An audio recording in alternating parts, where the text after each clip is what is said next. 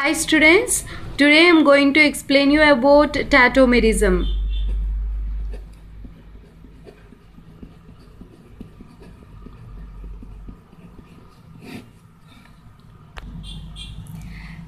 Tautomerism is one of the structural isomerism.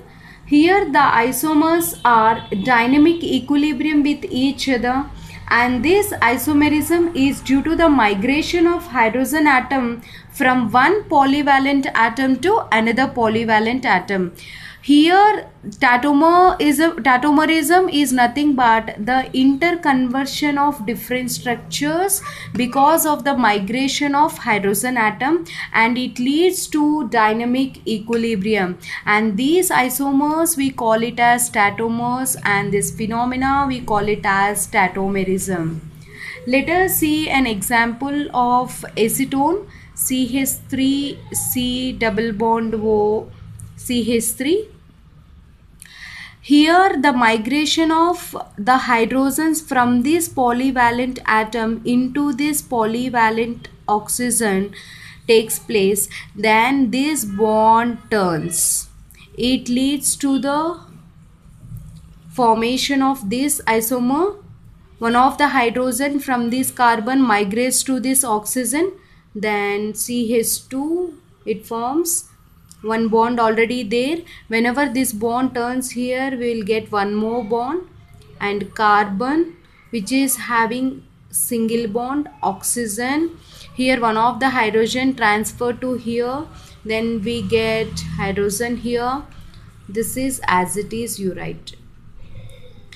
Here the bond is turning here because of the migration of this hydrogen from this polyvalent atom to this polyvalent atom. That's why this tautomerism we also called it as desmotropism.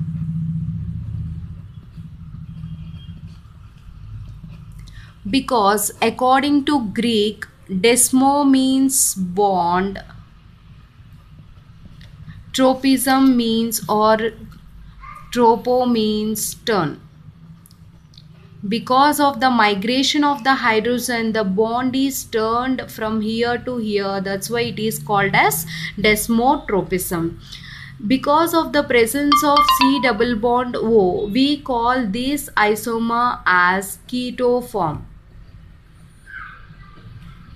And because of the presence of this double bond and alcohol group, we call it as enol form. And this phenomena we call it as keto-enol tautomerism.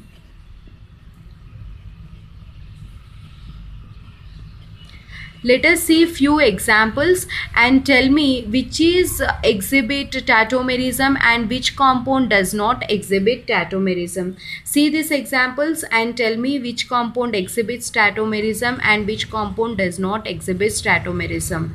Before telling about the compounds which exhibits tautomerism and which won't exhibit tautomerism, you should keep two things in your mind. That first one is the compound should have electronegative atom bonded to multiple bond, and the second thing is compound should have at least one acidic hydrogen atom present on alpha carbon of the molecule. If you see this molecule, it is having electronegative atom which is bonded through multiple bond, and it is having a alpha hydrogen, means the hydrogen which is attached to alpha carbon. This is called alpha hydrogen or acidic hydrogen.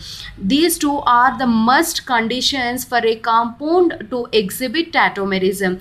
Keep in mind students, whenever you are solving any kind of illustration, two things you should see for tautomerism. First thing is it should have electronegative atom that is bonded through multiple bond. The second reason is it should have alpha hydrogen, means the carbonyl group next carbon is called alpha carbon. This is C double bond O group, carbonyl group. The next carbon is alpha carbon and the hydrogen attached to is alpha hydrogen. The compounds must have alpha hydrogen. Now let us see the examples.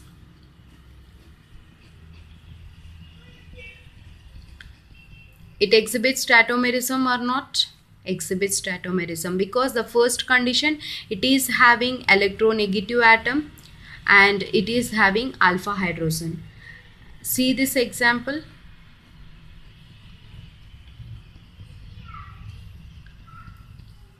Exhibits or not?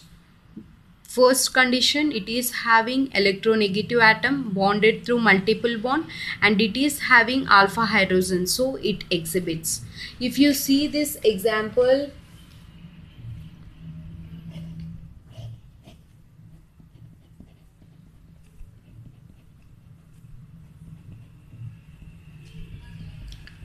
it is having multiple bond and having electronegative atom, but it is having alpha carbon but not having alpha hydrogen, no alpha hydrogens, no acidic hydrogens, then this compound won't exhibit the tautomerism. This compound